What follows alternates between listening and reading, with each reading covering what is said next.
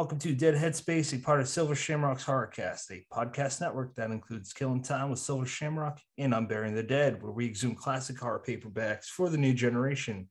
I'm your host, Patrick R. McDonough, joined always by my co-host, Brennan LaFaro. Say hi, Brennan. Hello, everybody. And today we are focusing on an anthology that releases in 8 days from the day that this episode releases, Body Shocks and Extreme Tales of Body Horror. Joining us is the editor, Ellen Datlow. Say hi, Ellen. Hi. Hi, everybody. And we're joined also by 4 contributors. We'll start with Richard Kadrey. Say hi, Richard. Hi, nice to be here. Livia Llewellyn. Hi, everyone. Hi. Kaaron Warren. Hello, everyone. Hi. And Nathan Ballingrud. Did I get that? Did I say your last name right? You did. Oh, okay. Say hi, Nathan. Hello. Hi. So, Brennan, you do the honor, sir. Ask the first question. So since we have a lot of people on here who are first-time guests, we're not going to do our, big, long intro question, but I'd love to go around and have everybody just tell us a little bit about yourself, about your writing career. Ellen, let's start with you. Okay, I'm an editor of short fiction. I don't write at all if I can help it. When I have to write, I write introductions, and I often get people to help me with those. I've worked at Omni for 17 years, mostly editing science fiction, got into horror in the early 90s, and have been editing anthologies. Right now I work freelance. I consult for tour.com for stories and novellas, and I edit anthologies. And that's me. That's you. Livia, let's go to you next.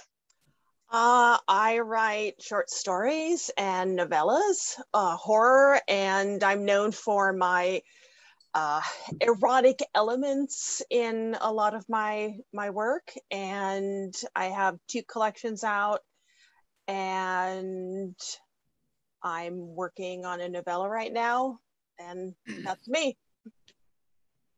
Richard, throw it to you, sir. Richard Kadrey. I write books, write stories. I've written comics and some secret movie scripts that I can't talk about yet. Ellen at Omni, in fact, bought my first U.S. short story a million years ago. Wasn't it published in Interzone first, that one? It was published in Interzone, but I'd never published anything in America, and you picked that up. So that was a real big kick for me to not only have my first story finally in America, but to have it in Omni of all places. I just want to jump in before the other people introduce themselves. You know, Richard, that I knew you as an artist, right? I didn't know you were a writer. When I met you, right. Murphy, I met them in San Francisco. He and Pat Murphy were partners, and Richard had used to do collages, and I bought a few from him, I think. And I had absolutely no idea he was a writer, but it turned out, because we weren't writing. It's like when I would tell people, you go to Clarion and you don't write anything for 5 years or 10 years, don't worry about it. That happened to Richard Kadrey. Yeah. Massive writer blocks. You just don't do it. And so it wasn't until he published that story in Interzone that I realized he was a writer, that he was writing. Anyway, okay. Kaaron, let's throw it to you. I'm a novelist and short story writer and novellas as well, horror and science fiction. Published my first short story in 1993, very long time ago. 7 short story collections, 5 novels, and very early on in my career was loving Ellen's anthologies and wanting to be published by her. And I found an old magazine, actually an old horror magazine from 1995, which was an interview with Ellen, and I've circled it. She says she's reading for her revenge anthology, and I've circled that, and I've got a little note saying, get address. But you never sent me anything, did you? No, I did. And we can talk about that when we get to talking about the stories. We'll talk about that. But this is where our relationship began, was me circling get address, and I did somehow. I don't know. It was pre-internet days, but I must have figured it out some way or other. Hopefully, I didn't sort of show up on your doorstep and shove it under your under your doormat or something. Or over the transom. Yeah. Would she be the first to shove a story under your door, Ellen? Yes, I did have someone who actually lived in my neighborhood who tried to hand me a manuscript. And Oh my gosh. I was so wow. shocked. I was so shocked I took it. I think I took it. Wow. And I immediately threw it out. Oh, Etiquette, people, etiquette. Nathan, I promise I promise we won't always come to you last, but it just seems to be working that way so far. So tell us a little bit about yourself. I'm comfortable back here. I write horror and dark fantasy. I've got 2 books out, collections of short stories, and we've got a novel forthcoming. And I've written a feature-length audio script, which will be debuting later this month, a horror story. Yeah, that's me. So, Ellen, I'm going to go with you because I'm going to take a shot in the dark and say you're the one that came up with this concept. Is that fair to say, or did someone else come up with the concept for this anthology? I probably came up with it with my publisher, Jacob Weissman, but I don't recall. Usually, I mean, I do reprint anthologies with Jacob at Tachyon, and he is interested in big ideas. He doesn't like small themes. And for those books, we try to come up with big themes. Like I did Lovecraft's Monsters. I did The Cutting Room, which was a reprint film anthology, and things like that. And he might have mentioned body horror because I don't think I would have thought of it, because it's not something I think about much, because in the past, I've usually thought of it as being splatterpunk, which I'm not really a fan of. So I have a feeling he might have mentioned it. And then I was thinking about it. I think I came up with the title. So I guess it was a mutual discussion about, well, what should I do next? And yeah, that sounds interesting. And then I thought of, with all the anthologies I do that are reprint anthologies for him, I think of the stories that I know of that I can remember that might work in the anthology first, to get like a little central thing going. And then what I do after that is contact lots and lots of my authors and writers who I think might do something along those lines, or might have a story that might fit. And sometimes, it's often a shot in the dark. Like I didn't think Nathan would necessarily, or actually the only one I thought of, I guess, would be Livia automatically. Yeah. But the rest of you guys, of you, I don't think I would have thought of you doing body horror. So, but that's what I do. And sometimes people send me 3 or 4 stories for me to look at, email them. And then I'll go through all the stories and figure out what works and what doesn't. And sometimes actually Stefan Jimenowitz is my secret helper. I mean, he's also helped sometimes ghost my intros. He is great on history of horror. And he'll tell me what public domain stories might work. And he actually sent me about 3 or 4 public domain stories that he thought might be considered body horror. And I think I don't know if I read all 4 of them, but I know I read 1 or 2 and decided against them. I just didn't think they were what I wanted. Oh, that makes sense. I love the cover. As soon as I saw that, I was blown away. It's really neat. I mean, there's a lot of covers with eyes and skeletons and whatnot. Not that there's a skeleton on this, but I mean, this is so I don't cool. have a copy of it. I don't have the arc or anything, so we can't show it off. But it was not originally red. I forget what it was, like blue or green, and it was sent to me. It was emailed to me, and I said, "That looks like a science fiction cover." I don't see any horror. Yeah, it looked more cyberpunk in the original. Did I show you that? Did I show you that? Yeah, you did. Yeah. And it's like, and I said, I think we need blood. Let's make it red. We need blood and, blood. And once he did that, once John Colcart did that, it jellied. I mean, it gelled. It was perfect. But at green and blue, it was like, no, that's science fiction. That's not horror. I agree. Just for potential. It looked electrical rather than bloody. Oh, okay. Yeah, I totally get the whole sci-fi vibe, because the way it is now, with it all being different shades of red, it does scream horror. But just for potential readers, just a few other authors that are in this is Carmen Marie Machado, Priya Sharma, Cassandra Kah, and R.C. Matheson. That's Richard Matheson's son, isn't it? Yeah. That's pretty. Oh, yeah. There's another one, Christian Matheson. Oh, okay. R.C. Richard Christian Matheson, but he also has another son, I think, whose name is Christian, who I never met. That gets confusing. Well, since I don't know the other one, it doesn't to me. That's why everyone calls RC. Yeah. Gotcha. Tananary Dew and Gemma Files, just name a few of many more. But yeah, it's a great anthology. I love what all you guys did. Ellen, before I jump to, I want to go to Kaaron first, if that's all right with everyone, but I don't want to cut you off. Is there anything else of the, I guess, origin story of how this anthology came to be? No. Okay. I mean, if I think of anything, we can talk about it. Okay. Patrick, I'm going to jump in real quick. I'm going to go the lo-fi version of showing audio or video people our cover here that we were just talking about. So Kaaron, with yours, it was a really, if it's not me, Brendan will do it, but we're going to ask you guys to describe the synopsis so we don't ruin it.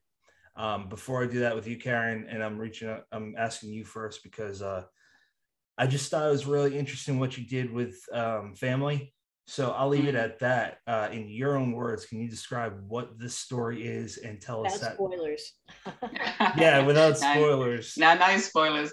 Well, it was inspired by stories and true stories of people who have a second child to act as a donor for a first very sick child.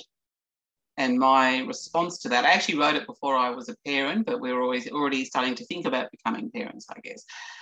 So it was this story is really my response to that and what that means. So very much family involved in what you do for family.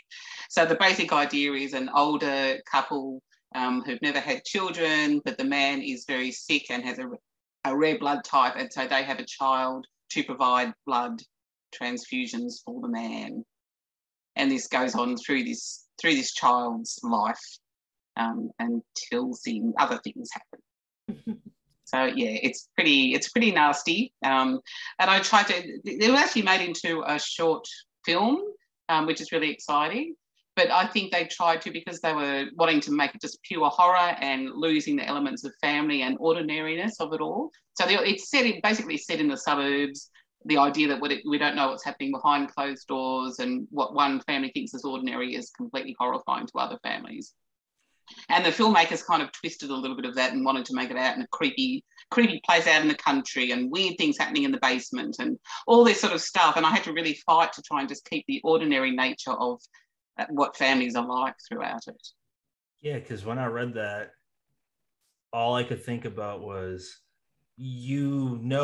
families that live next to you or whatnot, but you don't know what they're like behind closed doors necessarily. And I think that's perfect. Suburban area or what have you that's the best setting. That's the one you set it in. Brendan, jump in, man. Sure. So first off, I can't think if anybody mentioned it, but we should probably mention the name of the story is A Positive, so that readers looking for that one can find it. It's relatively early on in the book. Nathan, let's send it to you. Your story, you go where it takes you. One thing I really kind of dug about it is you almost have this layered aspect to it, like kind of a story within a story. So I wonder if you could tell us a little bit about yours. Sure. This is the first story I ever sold to Ellen way back in 2003. It is a story about a young woman who's a waitress in a little diner on the Louisiana coast, and she is raising a child who's a difficult child, a little girl who's 3 years old who has some behavioral problems. And she meets somebody who comes to the diner who she discovers is able to change his skins, and it kind of triggers a life-altering decision that she makes later on. This was actually, it was also ended up being the first episode in a series called Monsterland, and it was kind of a treat for me to see this one get realized on screen. Caitlin Dever played the mom, and as a longtime Caitlin Dever fan, I was especially excited to see that happen. That's really neat. Yeah. So when I read that story, I just when you focused on certain aspects of changing skins, and if at any point we spoil anything, jump in and say nope. We'll cut that. By the way, I should say that. When you described that, man, that was so creepy. That's really all I could say about it. You nailed it. So bravo on that. Is there any aspect of this story that you ever thought you could maybe write a longer form for this? Because it felt like this could be explored a little bit more. No, I did consider it at one point very early on. I thought, but I think not. And the reason is that one of the impulses behind writing the story in the first place, besides the fact that I was a brand new parent and I had been hearing stories about some parents who, well, I guess I'm about to spoil things, so I'll not say that. But who couldn't deal with troublesome children? Yeah, which I didn't have. But anyway, I'm not gonna go down that road because I'll have to spoil the story to talk about that. So I just won't. But all right, I want to say something after you're done about it. Okay. Continue. But the reason I don't want to go back into that world and explore any more of that is because part of the point of the story was exploring side characters, what I think of as side characters in typical fantasy stories. The guy who changes his skins, to me, is what a typical horror narrative would focus on. He's the guy who's doing interesting things.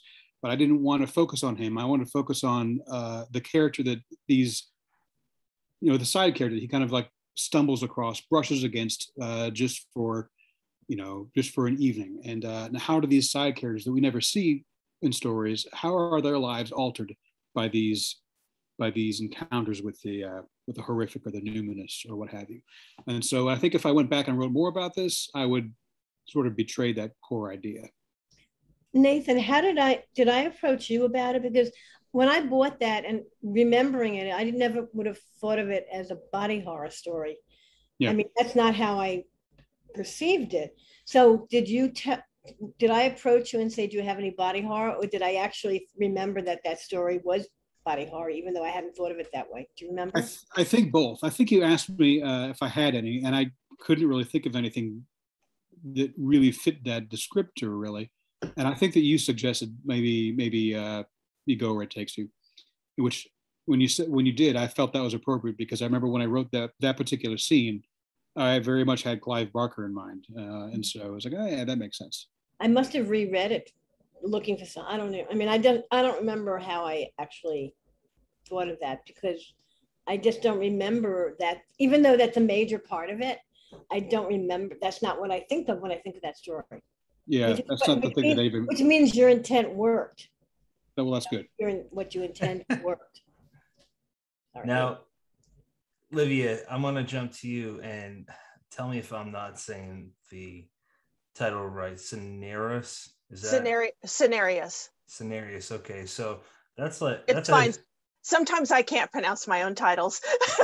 I'm like, this is a fancy word and it looks cool, and then I have to say it at a reading, and I'm like turning bright red. And I'm drunk. I don't know what I'm doing because I can't admit that I can't pronounce it.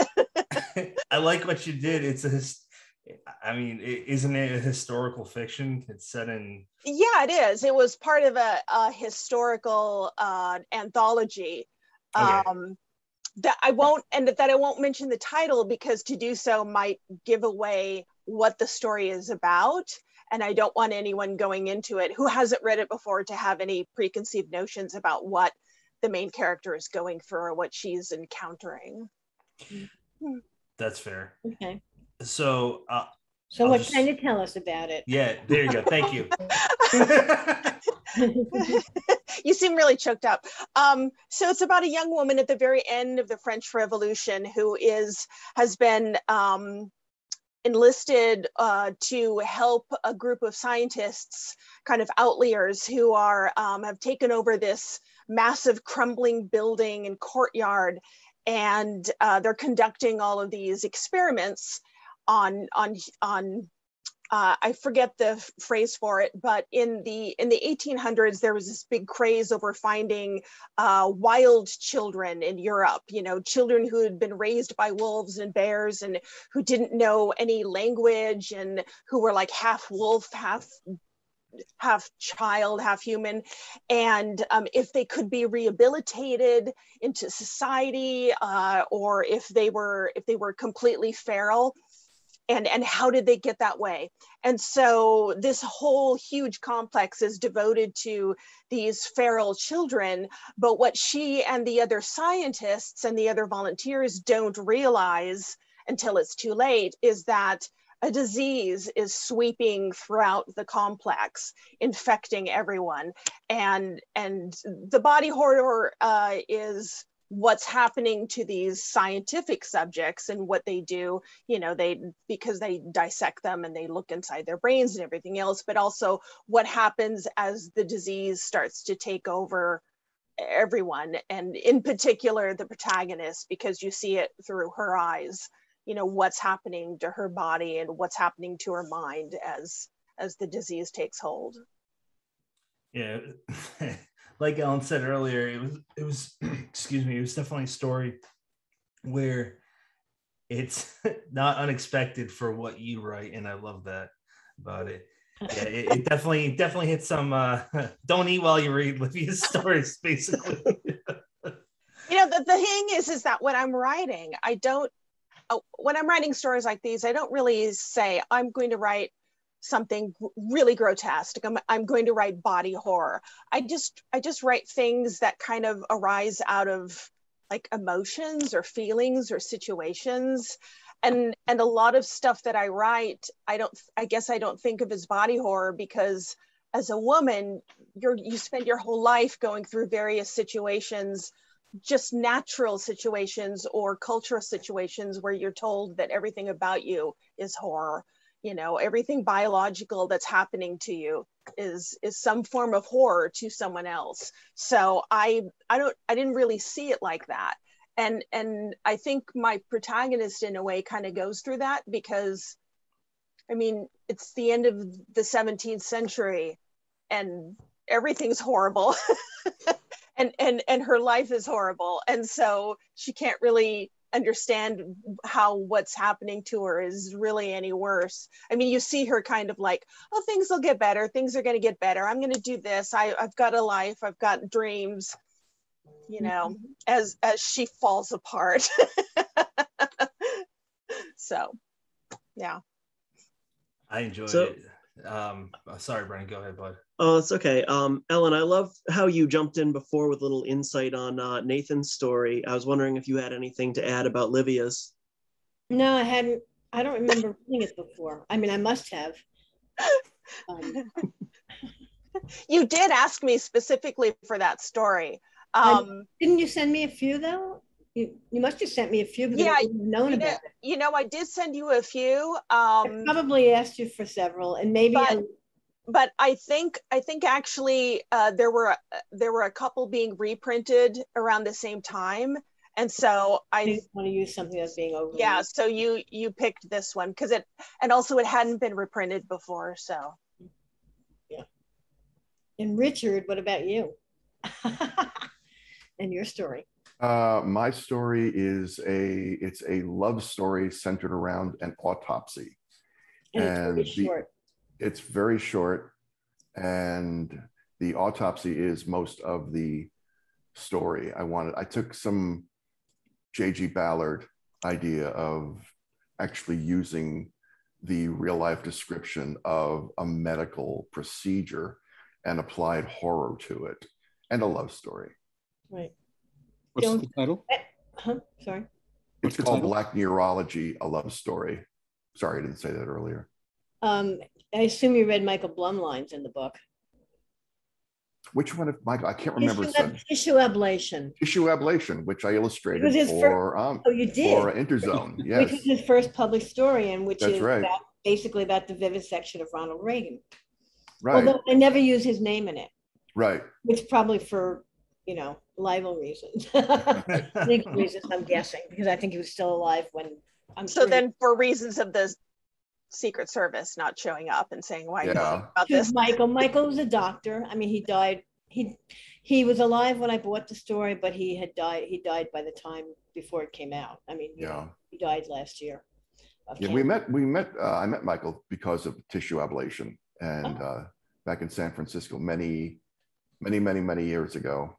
Mm-hmm. Well, he used to come to parties too. I mean, in San Francisco. He was a really nice guy. He was a great guy. Yeah. And a really great writer. Mm-hmm. Yeah. I dedicated one of my Sandman Slim novels to him right after he died. Wow. Okay. So, Richard, we mentioned that your story is short, but at the same time, it's one of those. It might take readers as long to get through as some of the other stories, just because I know I found myself, getting to the end of a line and thinking, I couldn't possibly have read what I just read. I got to go back. I got to double check that. It's filled with, let's just say there's some imagery in there. So what I want to ask you is, Autopsy Love Story, where the hell did that come from? Well, as I said, I mean, Ballard was part of that, and I was experimenting at the time with mixing forms, and I've been reading a lot about autopsies and vivisection at the time, and I don't know why that particular moment, the idea of a love story came out of, well, this is kind of a Blumlein thing to say, the sort of intimacy of what an autopsy is. I mean, we are actually going inside a person to see what they're made of. And there's a weird kind of medical, scientific intimacy with that. And I just wanted to take it a couple of steps farther and see where I could go. That's pretty neat. So, Livia, you kind of talked about something that is mentioned in the introduction about women and their intimate, I guess, innate connection to body horror. I'd like to hear from anyone who wants to jump in what you think, I guess, the difference is when men write body horror compared to women. Is there anything noticeable that you usually can pinpoint? Who are you asking? I'm not sure. I'm sorry, it's an open-ended question to whomever wants to jump in. Oh, it hadn't occurred to me. The thing is, I'm not all that cognizant of body horror. I mean, this is the first time I actually thought about it with this anthology and bringing these stories together. And I know none of the writers, I don't think any of them read the introduction because they haven't gotten the book yet. They may have seen it in the copy edit at some point. I'm not sure. But yeah, I'd be interested to know what you guys think about that, because I don't know the answer. I mean, I'm not that knowledgeable about body horror in general. Livia, let's start with you. Oh, damn. You know, I've read so much and I've seen so many TV shows and movies that are just complete body horror or have moments that you could classify as body horror. And I would say I don't think for some men and women, there isn't a difference in the type of body horror they write. I think that David Cronenberg has a really good bead on what body horror is and what it means for women as opposed to men. If you see a movie like Dead Ringers, you can tell. And actually, all of his movies kind of, all of them have that. They kind of tackle the issues of body horror, and I don't think he comes out and quite says what it means, you know, to each sex, but he just presents it, and the audience, I guess, can decide, you know, what it is he's trying to say, and that's what I think he's trying to say. I don't read a lot of really extreme horror. So I would say Clive Barker is probably the most extreme that I've read. And it's presented so beautifully. And I feel like, for me, it's actually, the difference isn't whether a man writes it or a woman writes it. A lot of the times it's the fact that in a lot of fiction I read by men, a lot of body horror, it's very matter of fact, this is happening. And it's for a maximum gross out and for disgust, which I totally get. And I'm not judging it or saying that's an inferior form of writing or an inferior way of looking at horror or body horror. But the horror that I read written by women, the body horror, a lot of times it takes on forms of beauty and transformation and putting on this mantle of power and going through kind of an evolution and embracing what's happening. And, you know, for me, that's the difference. That's what I look for. And I think that because women have to live, we live with so much pain. And I'm not talking about like, oh, we're crying. I'm talking about actual every fucking month for half a century, you know, sometimes severe pain, severe crippling pain, blood, you know, and it seems like our bodies are just kind of created to always be doing things that are offensive to people, to some people, or profane to other groups of people.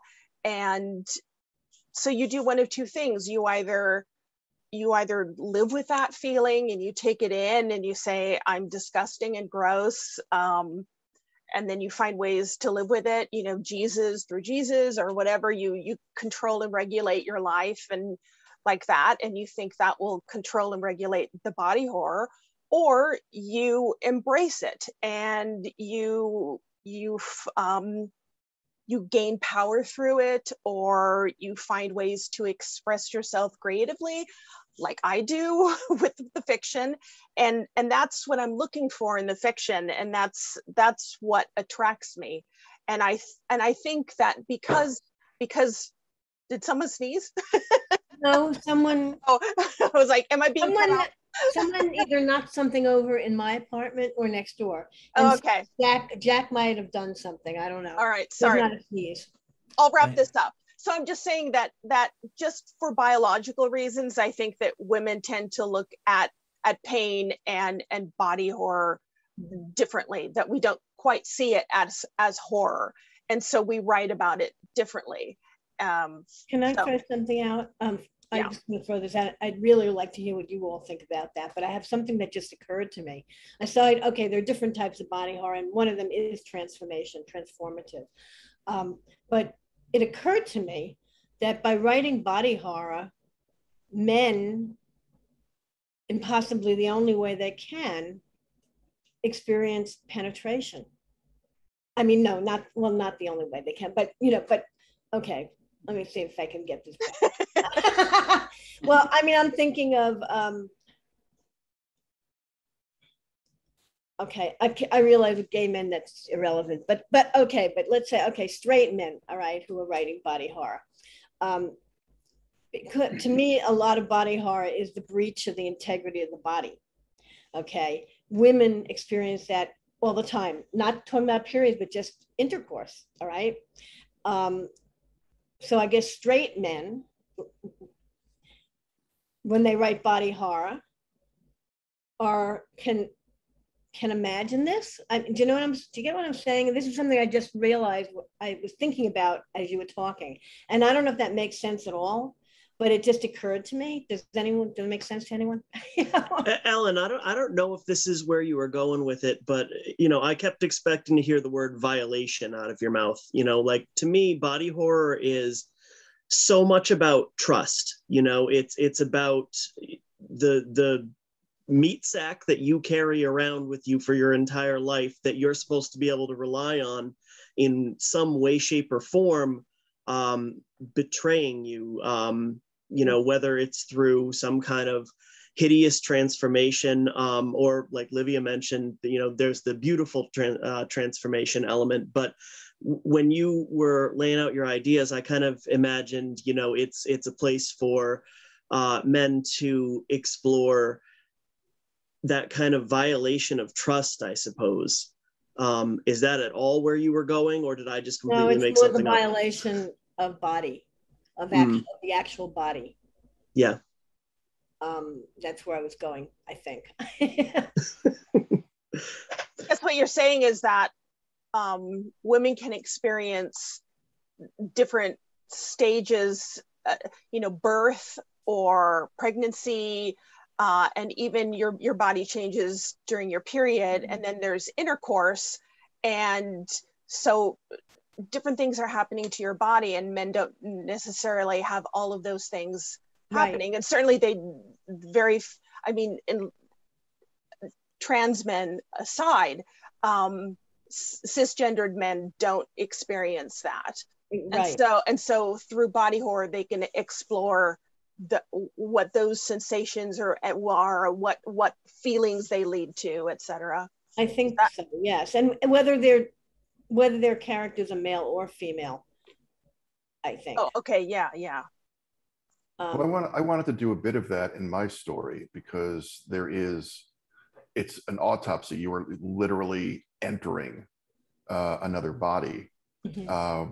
But I wanted to do it, I mean, you're entering another body in what some people might consider a gross way. I mean, a Y incision that opens up the torso. But I wanted to see it in poetic and even romantic terms, that there's something inherently, like I said, I used the word intimacy before, that there is something potentially beautiful in any kind of two bodies coming together, whether, and in this case, I mean, it doesn't necessarily seem to be consensual, but of course, we learn more later. Yeah, that's a really good point. Kaaron or Nathan, do either one of you want to jump in with anything? Because I'd like to hear what you guys have to say too.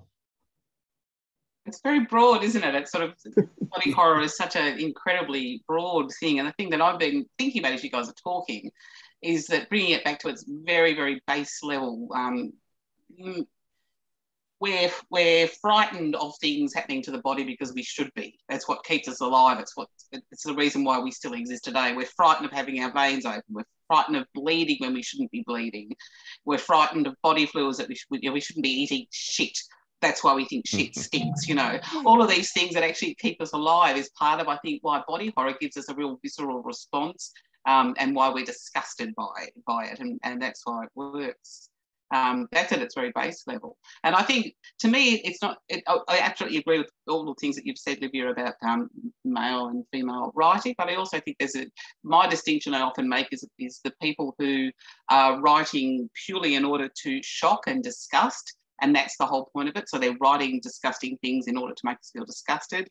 And there's those who are examining that, which is kind of what you've been saying to me, Livia. Those who write as an examination and try and understand why we are disgusted and work around that. So I think it's the observer. And what that means is that people who are writing just to shock means that we're just observing and being shocked as observers, but the ones who are examining means that we're living within that.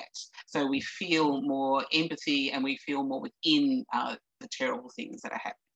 So that's more the distinction that I think I would make, is the ones who are writing to shock means that we're just watching the horror happening and going, oh, that's disgusting. And the ones who are writing to examine, which is all of us here and absolutely the people that I enjoy reading more, means that we feel more within that horror and we're kind of feeling it from the inside out. Yeah, it's interesting listening to everybody talk. There's so many different avenues of approach to this subject, and I think that seems to be, affecting how we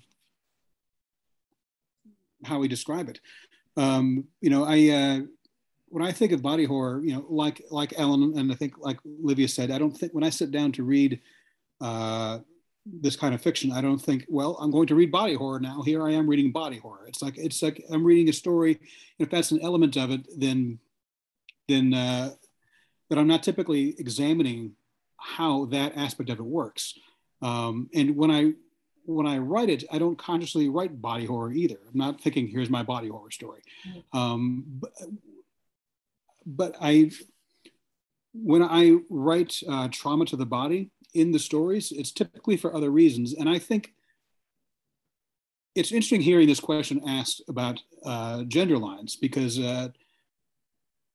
I don't ever think of it that way as a writer. As a writer, I think, I've been trying to figure this out too, as you folks have been talking.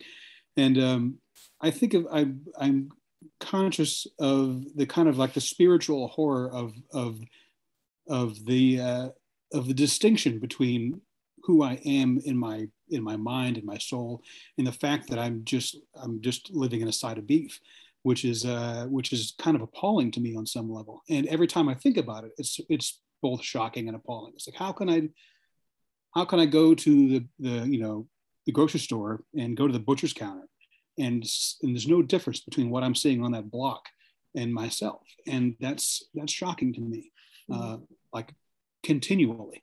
And so when it comes up in my stories, I think it comes up in that context, or the transformative context. The very story in this book is kind of like what Livia was saying with the kind of the beauty and transformation. It's like that also is appealing to me. To me, horror and beauty are exactly the same thing. They're both the two sides of the same coin, and it's the grotesque is beautiful, and body horror is, of course, a prime vector into the grotesque, and I think, so I think that's just how I see it, which has nothing to do, I don't think, with the gender, at least not consciously in any way. Well, that's interesting. I'm sorry. Go ahead, Ellen. This is all very interesting. It makes me realize I don't think I could do an original anthology of body horror, because I don't want people writing body horror. You get splatterpunk stories. Huh? You'd get splatterpunk stories. Exactly. By doing it this way with all reprints, I could pick and choose the stories that have elements of body horror in them, but are not splatter, are not just that. And that's exactly what I intended to not do. I mean, not have a book of splatter. Although there was certainly, I'm afraid, none of you guys have any of you read it? I don't think you have. Did you get a copy, Patrick?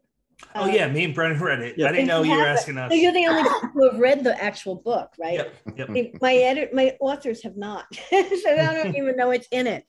But there are some really grisly. There are a few really grotesque, over the top stories. Not many, but there are a couple, and that I consider over the top. And they're by actually one of them I can think of is by someone who I don't think he ever wrote anything like that before or since. At least I'm not aware of it. But anyway, so I mean, I deliberately avoided what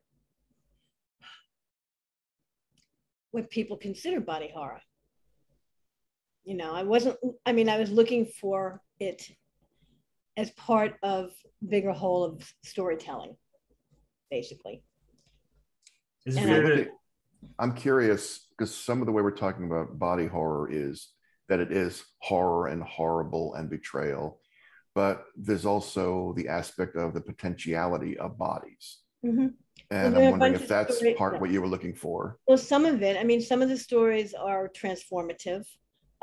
There are definitely stories where people transform. I have two fashion stories, one by Genevieve Valentine, which it's a French title. It was published, I published it on tour.com a few years ago, about fashion. I can't remember the title because it's French and I never remember it anyway.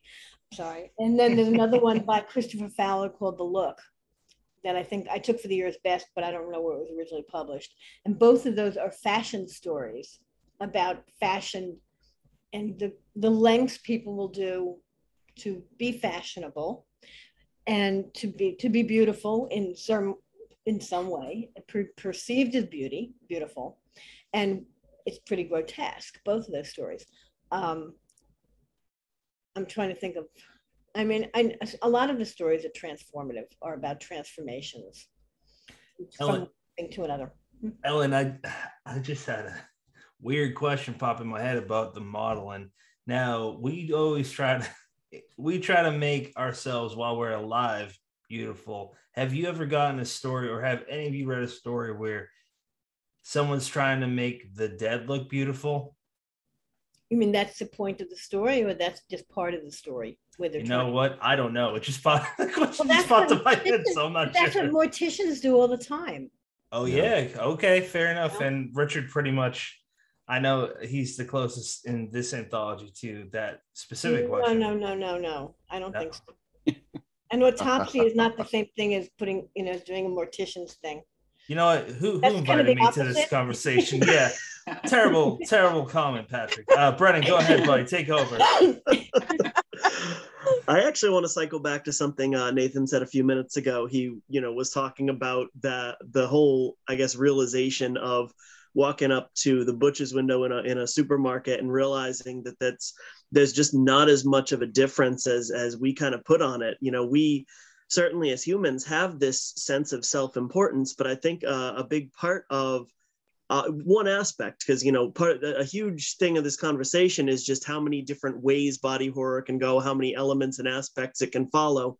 But one way it can definitely go is just that come to dust moment where we realize that despite our sentience and despite our lording over this planet, at the end of the day we are just sides of beef. And I love the way it's so elegantly put. So some of you guys have answered this already, but I'm curious if anybody else has anything to put in as far as when a story has body horror elements, what is it do you think that appeals to people? Because this is a subgenre of horror that people seem to be really digging right now. What else besides what we've talked about do you think appeals to people? The idea of transgression. Transgression, how? Well, certain acts are transgressive. A lot of body horror is transgressive. You're doing things that are not right, that are not normal. I mean, not all body horror, but some body horror. You're going over the line and watching regular people go over the line, reading about them. I don't know. Maybe it thrills readers. What do you guys think? I suspect it's similar to what people respond to with horror fiction generally, which is, in the broadest possible way to put it, it's just fascination with death. It's memento mori, and seeing this, the transgression of the body's boundaries, which is kind of what body horror is, one way or another. It's a kind of looking the beast in the eye and acknowledging it. And I think people draw different things from that, whether it's some sense of catharsis or some sense of peace or some sense of defeating it temporarily. It could be different things, but I think it all kind of circles around that central idea of reckoning with your own extinction.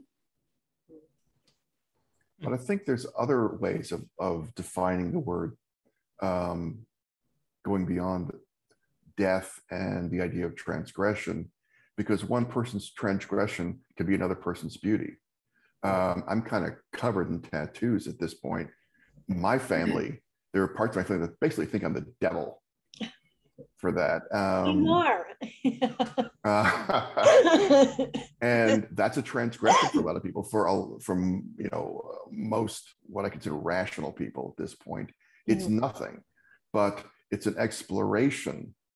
I think this kind of horror is an exploration of what you can do with your body another body and to just experience new ways of thinking about bodies. What are the limits and potentials of the human body? So you get into piercing, extreme forms of piercing. Again, considered transgressive by some people, beautiful by others, but all extremely intimate and all extremely deep into the body itself. I don't know if I'm explaining this quite right, but I'm trying to say that beauty and transgression are basically the same thing. It's just a point of view. Mm-hmm. Scarification, I think it's called, is another one. Yeah, I have a couple of scars. I remember when you were doing that and you decided you didn't like it. Well, I mean, then it became a fad. Mm-hmm. You know, all kinds of blood sports and things like that. Well, blood sports, that was kind of big in the 90s in certain parts of the kink world, were really considered to be the limits of human, of what people were doing to each other or themselves. And yeah, I was part of that for a while. And then again, like all things, it becomes just a fad like anything else, and it became boring. But there was nothing about it that made me go, oh, this is evil or wrong, or we should just all stop doing this. It just became, what all the cool kids were doing. And then at that point, no, I don't want to play anymore.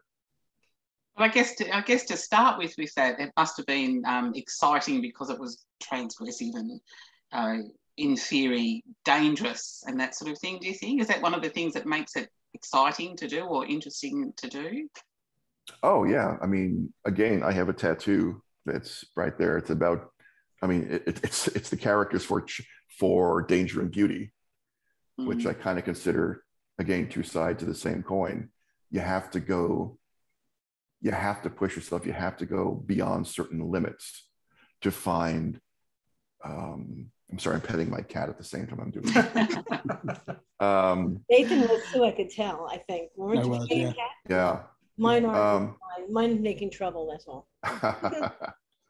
But you have to, I think life and bodies are just one big experiment.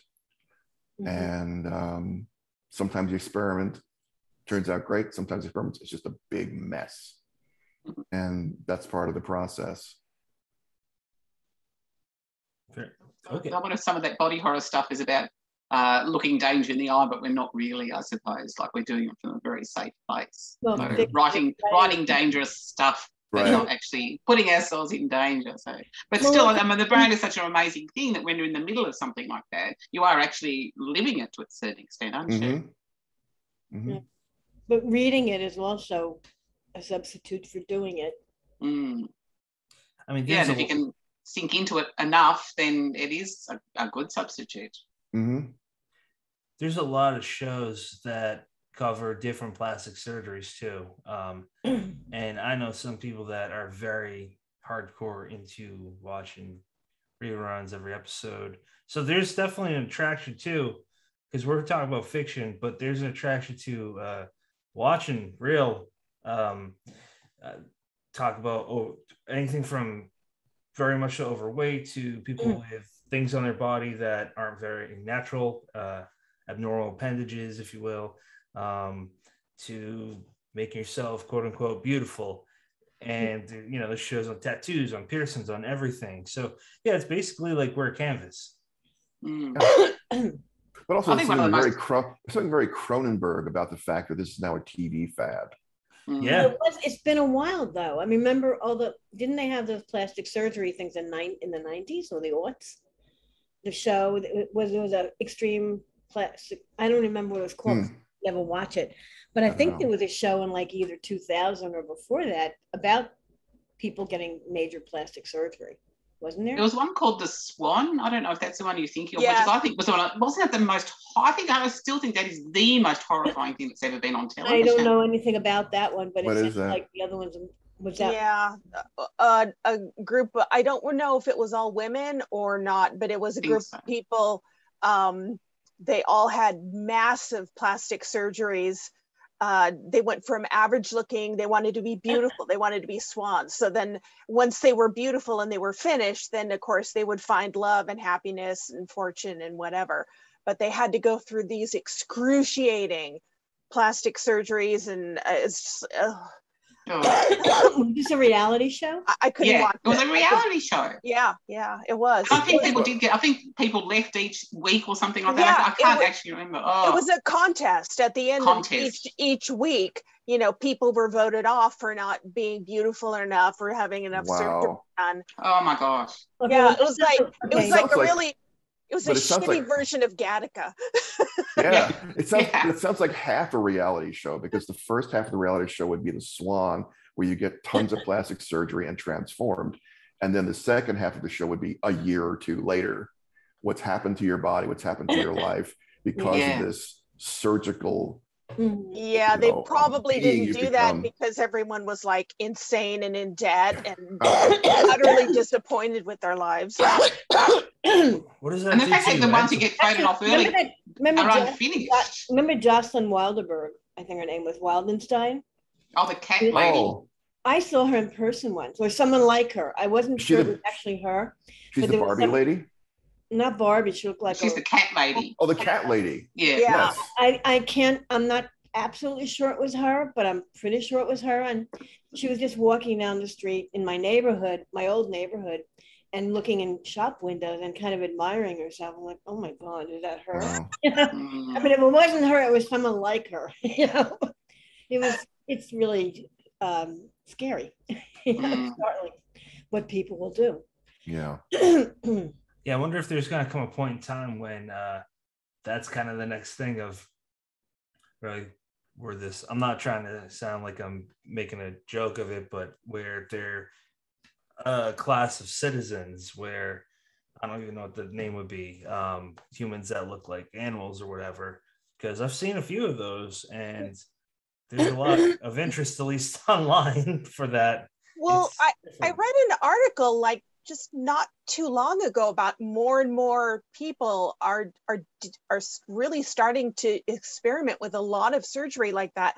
I mean, you know, Holly Black had her ears pointed, but people doing like really, really transgressive surgery, getting their tongue split and experimenting with having tails added to the base of their spine. There's very convenient. There's having horns. Oh, I've seen people. Oh yeah. But that's been going on for 10, 20 years. Yeah, but I mean, usually, yes, but they're one-offs. They're not your normal person on the street. Yeah. But it's, I mean, this is really, really extreme surgery. So it's not like tattoos where 20 years from now, everyone's going to have a split tongue. But it seems like more and more doctors are saying, yes, we can do this. And yes, I'm going to do that to you. And you don't need to go to some dude who's operating out of a goth nightclub. You can actually make an appointment and your insurance may be able to cover some of it. And, you know, it's not just the vampire teeth, it's the horns and the ears. I don't think cosmetic surgery is covered by insurance. Yeah. Well, I mean, we want to talk about tattoos. People are getting the whites of their eyes tattooed. So their eyes are completely oh my God. Yeah. Or getting different shapes so that they look like. How does someone do that? Fat eyes. How do you do it? I don't know, because it's one of those. I mean, I don't get squicked out by a lot of stuff, but yeah, that one did.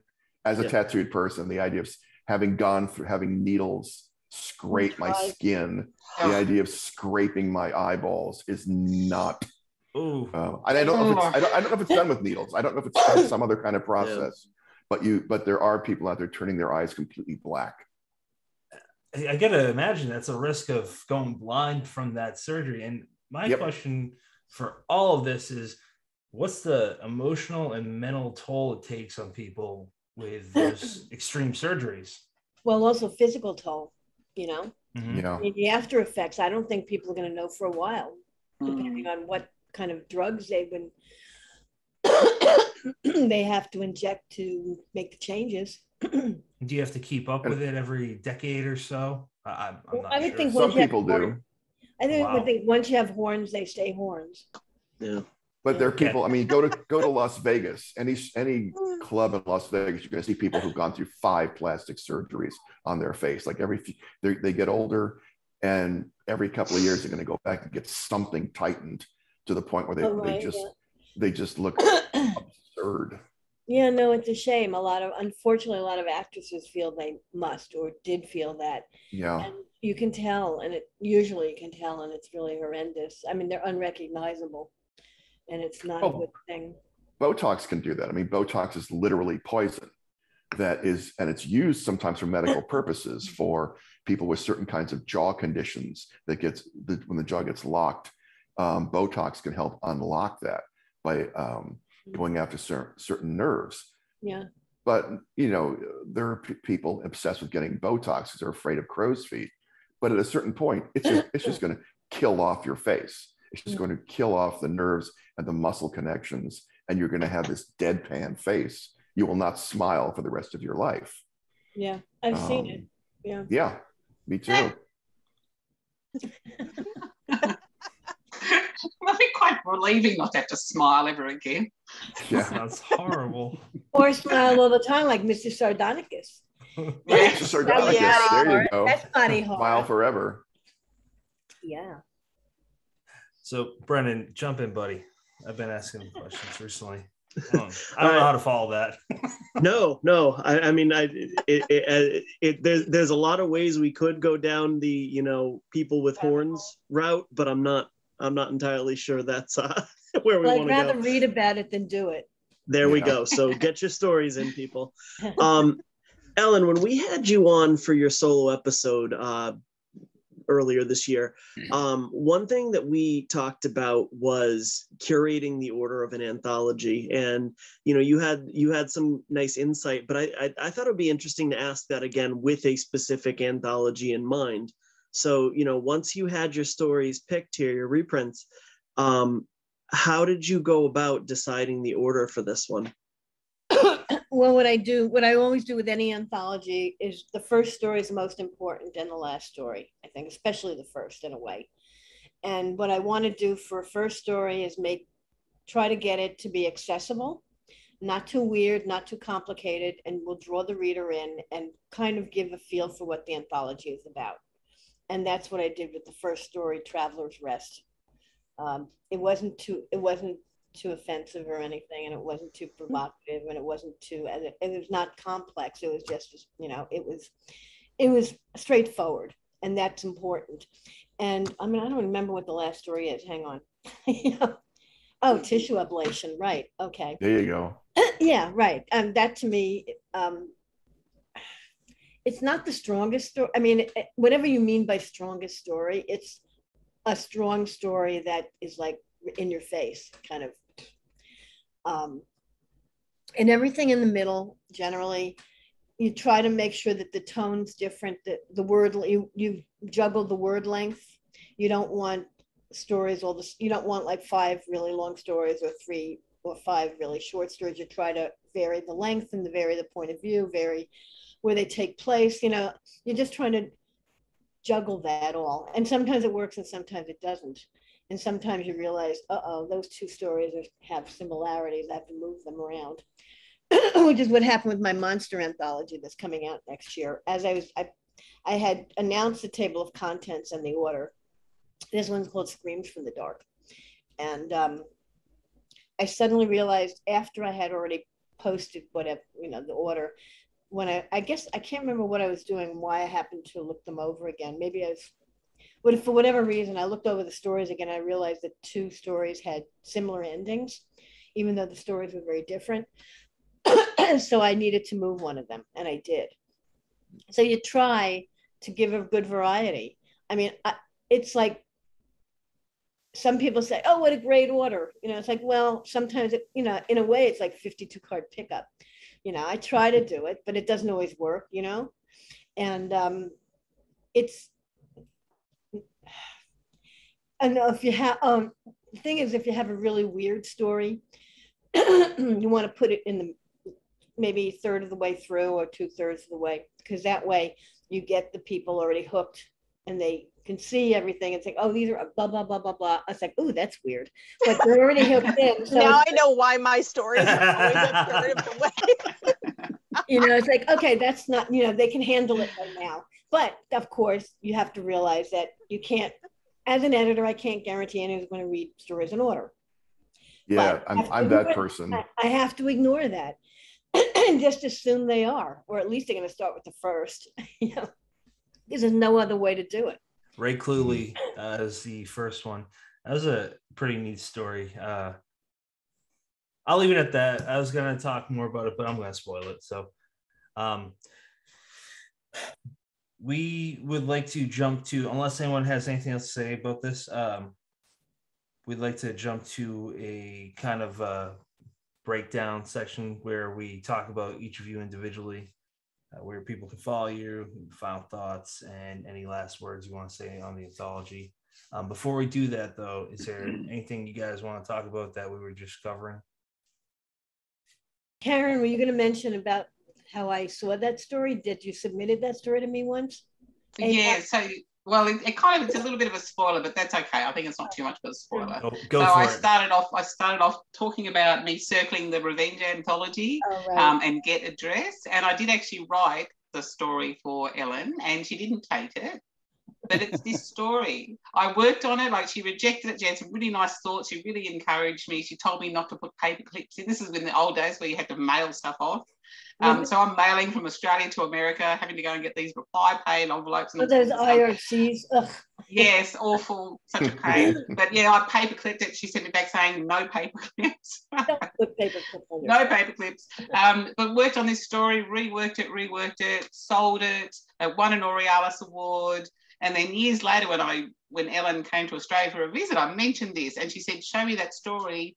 And she really liked it. She said, "I'd buy it now, now that you've rewritten it in 3 weeks." And that is the story that's in this anthology. So it's the first story I sent to Ellen, reworked, rewritten, and sent. Well, see, that's what's aggravating. I hate when I turn down stories and people totally rewrite them without showing them to me.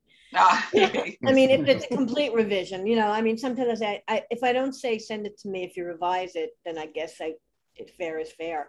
But but it's annoying. Like Pat Murphy had sent me Rachel in Love, Richard, and I turned it down. I mean, I had for Omni, and I had, I gave her feedback on it.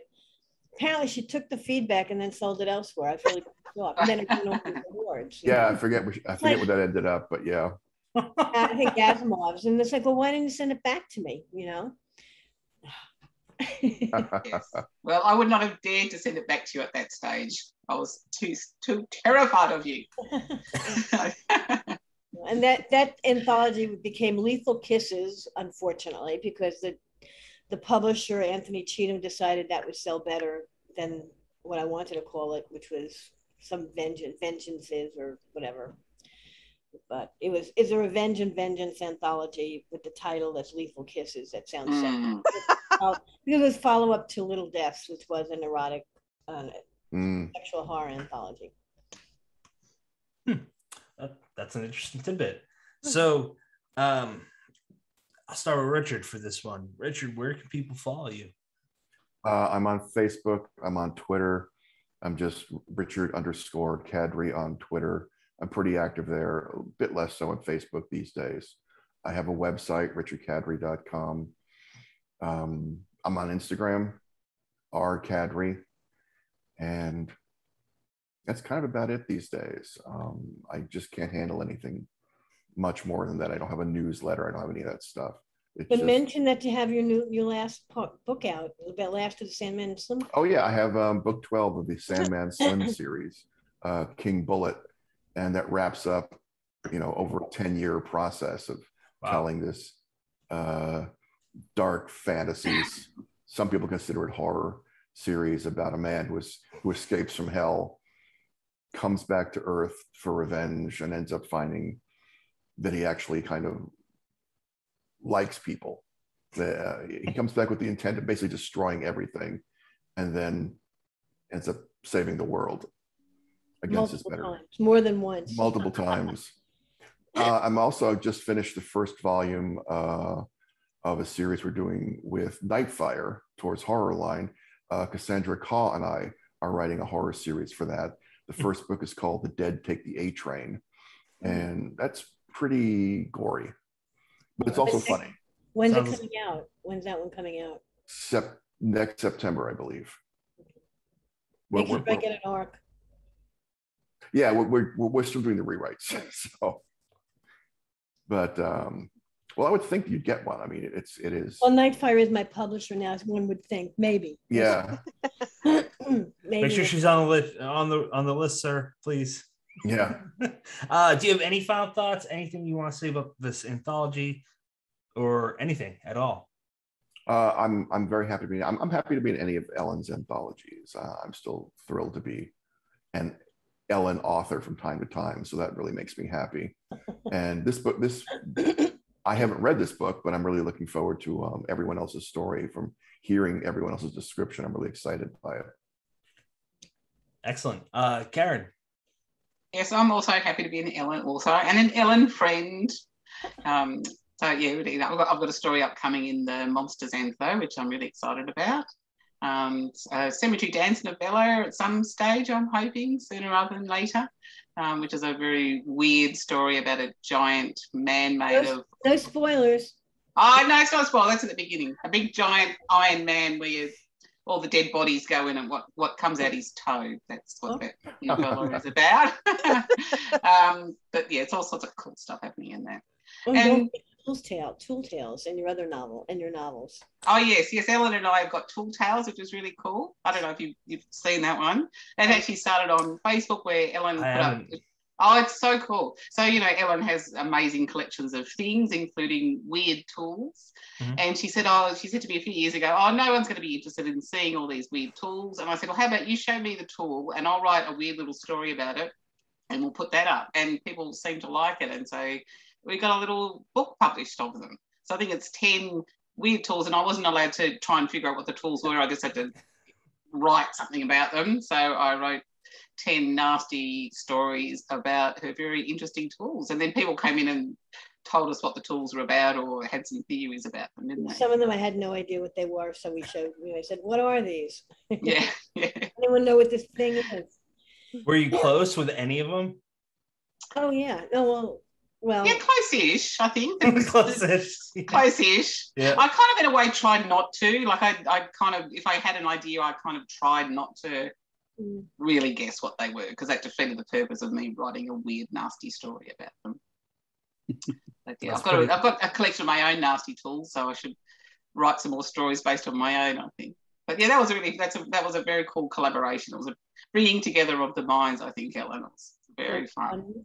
Yeah, we had time, and then we got through 10 and we decided that was it. We didn't have enough time. But tell about your other work coming out and where we can reach you. Sorry, it's like I don't know. Oh, that's all right. No, just all the social medias, Twitter, Kaaron Warren, and Facebook. And I've got an Instagram, but I barely use it because I'm really not interested in people's photos at all. So I don't tend to go on Instagram, which is a terrible confession to make, but I'm just not interested in people's photos. That's fair.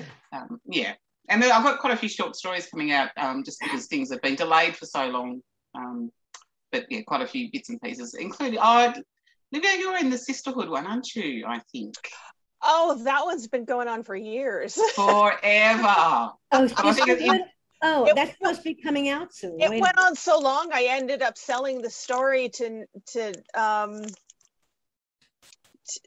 Nightmare Magazine like 3 years ago, and so he bought it as a reprint. He was like, "You don't get money for it," and I was like, fine. I didn't know the book was ever going to come out. It's been but it's such a cool book. Like, I stuck with it because it's such an interesting concept and such a cool book. Wait, which book is that? Sisterhood? Sisterhood, it's called, isn't it? Yeah. So female religions, right. Chaos. Basically. Yeah, I got on EPUB and Moby. I haven't got a print book yet. It does not exist yet. Yeah. That'll be another 3 years. Yeah, sure. Ellen is on the list. No, I actually got the ebook. I mean, I got the ebook already. I hate reading ebooks of stories. I was like, I'd rather read print if I can. I used to be like that too, but then my wife said, Pat, you gotta stop getting so many goddamn books, because she's not a reader like us. So Yeah, that's where they come in handy sometimes. Kaaron, is there anything else? I don't want to jump to the next person. It's just been great seeing you all and hearing words of wisdom and inspiration. So thank you. Nathan. I'm going to echo what the other two have said. I'm on Twitter, Instagram. Just look up Ballingrud and you'll find me. There aren't many of us out there. Facebook, although I've all but abandoned that lately. And I have a website, nathanballingrud.com. And I haven't read this anthology yet, but I can't wait to. Like the others have said, I'm thrilled to be selling stories to Ellen Datlow again. Ellen I've sold most of the things that I've written, most of the short fiction I've written to her, and I feel like she's been my partner in this career that I have in many part ways. of my stable, as they say. I'm thrilled that's the case. Upcoming later this month, there will be a podcast. They're calling it an audio movie called Treat. I think that 25th is getting released on platforms, all the usual platforms apparently. I've got a novel coming out from Saga Press, probably not until early 2023 at this point. But it's there. What's the title? The Strange. What's it about? It's a dark fantasy. It's about it takes place on Mars in 1930.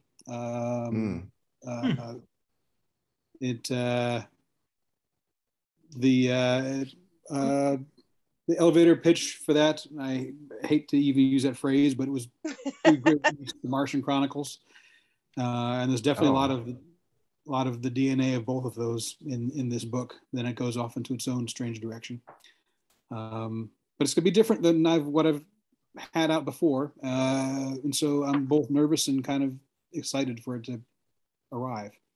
That sounds really cool, actually. Excellent. Livia.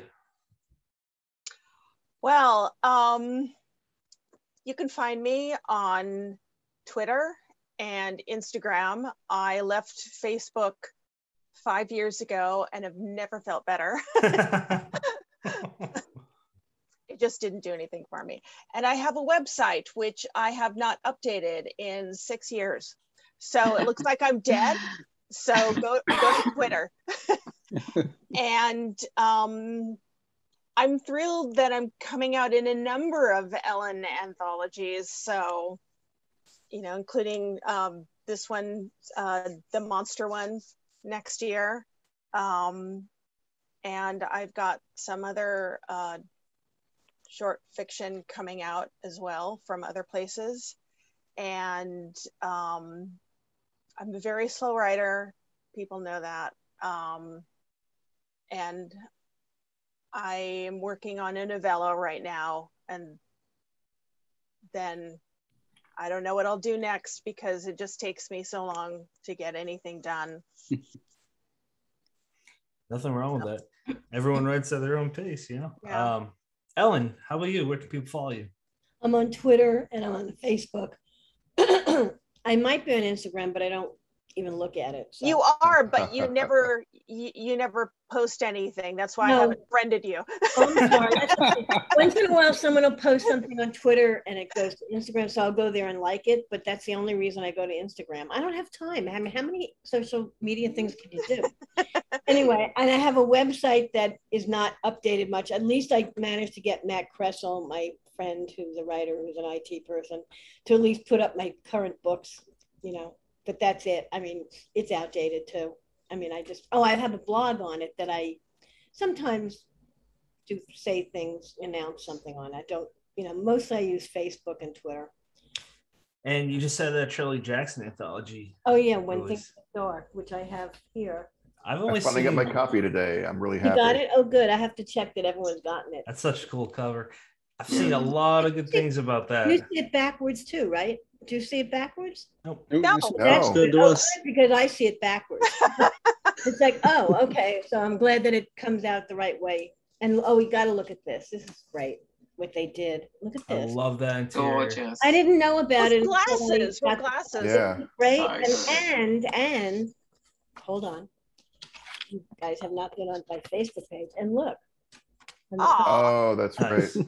They did Love a it. gorgeous job. So yes, that just came out last week. And I'm really pleased. And I also have my best horror of the year, number 13 is coming out in November. Oh, wow. Ellen, you know what? Everyone here that works with you, pretty much says the same thing that I see from other authors that work with you. I'm putting words in their mouth. Flabbergasted, grateful, and feel honored. So I'm gonna ask for those that don't have the opportunity that listen to this. How can someone get on your radar besides walking up to you and handing you a manuscript? Just kidding. Don't do that. Just write great stories and I'll see them for the year's best. You know, when I'm reading, I try to cover as much as I can that I'm aware of in the horror field. And so there are always more anthologies coming out, positively and negatively. There's a lot, yeah. So yeah, I mean, the more every year. And you know, once I see those stories, if you know, I notice people writing them, and I always have a section at the front, or I have in the last 5 years or so, saying which authors I'm publishing for the first time in any book, on any form, you know, that I've never, and then authors who I've never heard of. And I'm really pleased to say there's usually at least one or two writers I've never heard of who are in my year's best. So that means, you know, that's, to me, that's good. It means I'm aware of other voices that I've not been aware of before. So that's basically how you get on my radar. Okay, so there's no submission, just write good stories. Write good stories. Yeah, and I'll see them probably. It's solid life advice, honestly. Yeah, absolutely. Brennan, any final thoughts or anything? Final thoughts. I want to thank everybody for spending your Saturday night with us, except for Kaaron, who is spending her Saturday morning / afternoon. Sunday. Sunday. I'm in the future. Yeah, the future thing. That's right. Kaaron, email me so we can make a date. Oh yeah. But yeah, thank you guys for your time. Thank you. I'm just going to echo Brennan. I really appreciate this, guys. This is an excellent anthology. I mean, Brennan, I've read it and enjoyed it. And it's to bring us all the way back to the very beginning. I don't think that people should expect what they normally would in a body horror, meaning that there's not to knock any previous body horrors they may have read, but it's different and it's got a lot of heart to it. So thank you guys for writing those stories, and thank you for the arc, Ellen, so we could read that, and for your time on this Saturday / Sunday morning. We appreciate it, and we'd love to have all of you back at some point. So thank you very much. Thank you. Thank you. Thank you. Thanks so much. And listeners, Thank you. Next episode 120 is with Claire L. Smith, another Australian author. That airs next Monday. You have many choices in podcasts. Thank you for picking us.